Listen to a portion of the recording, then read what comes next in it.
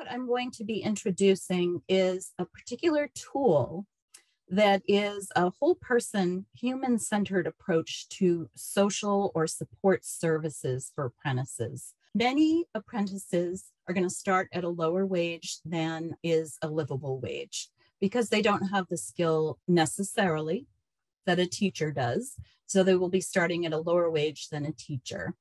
We're going to be talking not only about these four basic areas. The reason that we're going to be talking in the way we are about support services is we want to be sure that our apprentices have some type of case management if they're eligible, and that they don't fall off what's known as the benefits cliff, essentially where they start earning enough money that maybe some of the social services they may be eligible for start falling off and making it very difficult for them to complete programs. I'm going to start with a video that talks about something called the Benefits Finder.